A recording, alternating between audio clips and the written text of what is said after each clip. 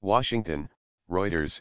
Most Federal Reserve policymakers thought it likely another interest rate increase would be warranted soon if the U.S. economic outlook remains intact, minutes of the central bank euro trademark's last policy meeting showed. The readout of the meeting, released on Wednesday, also included a call by some policymakers to revise the Fed euro trademark's monetary policy statement soon to reflect that rates would be close or above long-run estimates before too long.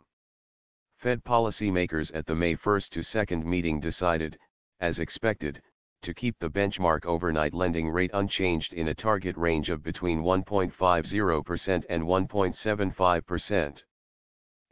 Most participants judged that if incoming information broadly confirmed their current economic outlook, it would likely soon be appropriate to take another step in removing policy accommodation the Fed said in the minutes. U.S. stocks edged higher following the release of the minutes while the U.S. dollar slightly pared gains against a basket of currencies. U.S. Treasury yields held at lower levels. The Fed has lifted borrowing costs once so far this year, in March, and policymakers are currently about evenly split between those who expect 2 more rate rises this year and those who anticipate 3. Investors overwhelmingly expect a rate increase at the next meeting on June 12 to 13.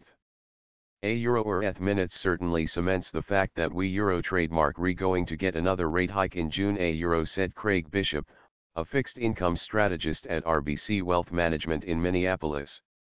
Euro trademark looking for a signal that their euro trademark's any change to their 3-rate hike total forecast for 2018. We euro trademark have to wait until next month euro trademark's meeting.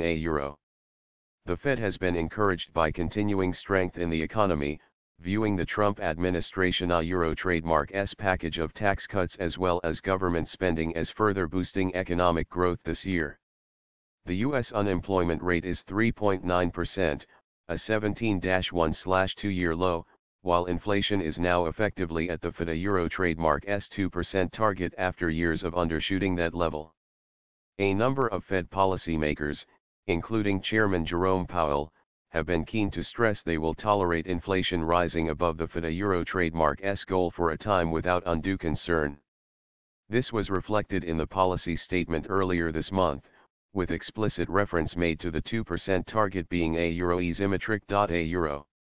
According to the minutes, policymakers once again debated the inflation path.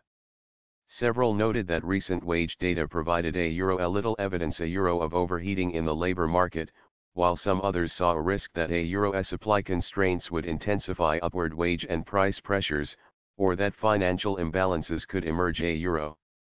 Trade tensions, forward guidance. One source of concern at the Fed has been uncertainty over U.S. protectionist trade policies and their potential negative effects on the economy. In speeches, policymakers have repeatedly said they are monitoring the situation. After weeks of escalating trade tensions between the United States and China, negotiators appear to have made progress toward a deal that for now has put on hold threatened tit-for-tat tariffs that raised fears of a global trade war. The minutes showed a number of policymakers said U.S. trade policy raised a particularly wide range of risks for economic activity and inflation, and some said the uncertainty could hurt business spending.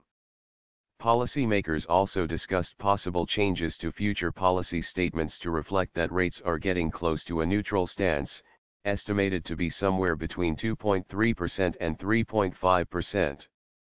For years the Fed has described its policy as or accommodative. Some policymakers at the last policy meeting said it might soon be appropriate to revise the forward guidance language in the statement.